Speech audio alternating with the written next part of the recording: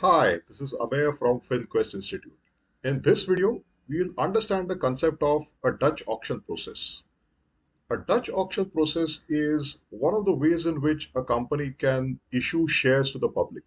So we know that whenever a privately held company wishes to raise money from the public, that is, it wishes to issue equity shares, which can be purchased by potential investors, they can either go in for an IPO, which we call as the initial public offering, or they may decide to go the Dutch auction process way.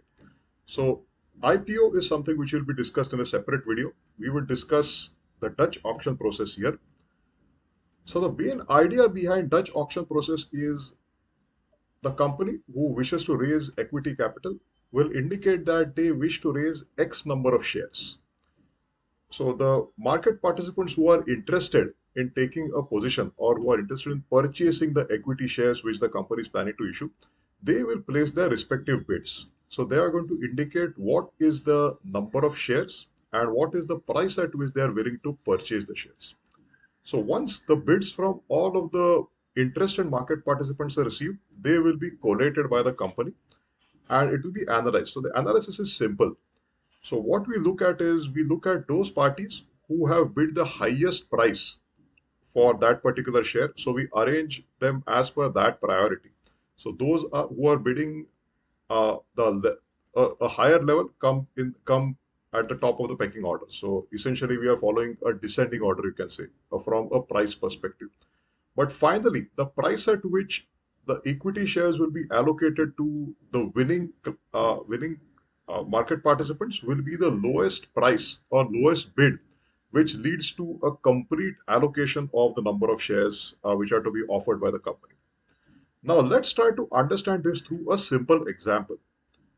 Let's say a certain firm plans to issue 700,000 shares and they wish to use the Dutch auction process.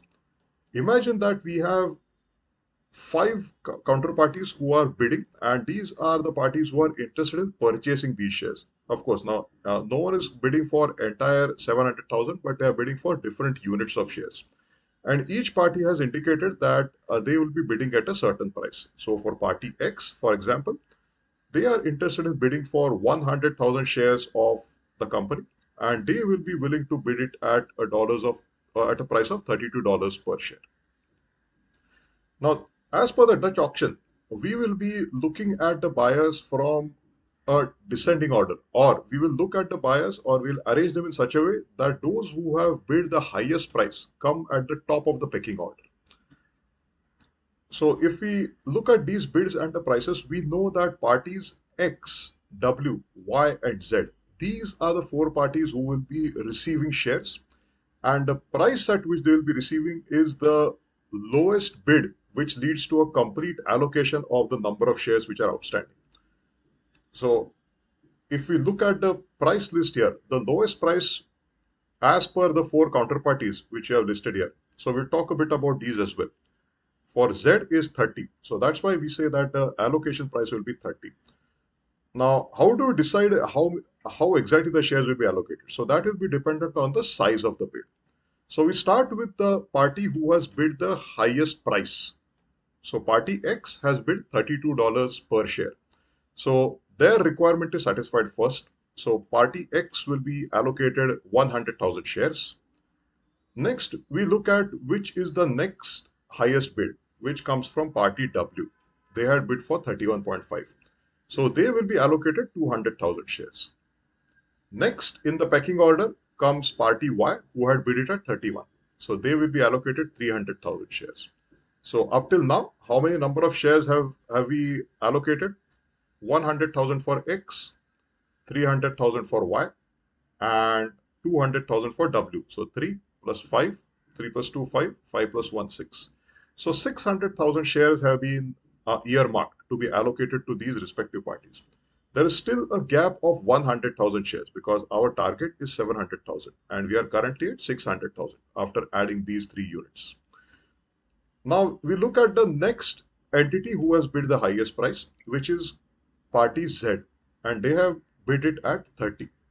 So this becomes now, of course, Z has bid for 400,000, but now there is not so much of quantum of shares available, isn't it? because the only quantum which is remaining is 100,000, because the total requirement was 700,000, and out of this 600,000 have already been earmarked for parties X, W, and Y. So all that remains is 100,000. So party Z will be allocated 100,000 shares, and each of the parties are going to be offered the shares at a price of $30, because this is the lowest bid at which the complete allocation of the shares happens. So this is the explanation given here. Parties X, W, and Y will receive the number of shares they have bid for. Party Z will receive only 100,000, because although they have bid for 400,000, there aren't these many outstanding shares. So only 100,000 will be allocated to Z.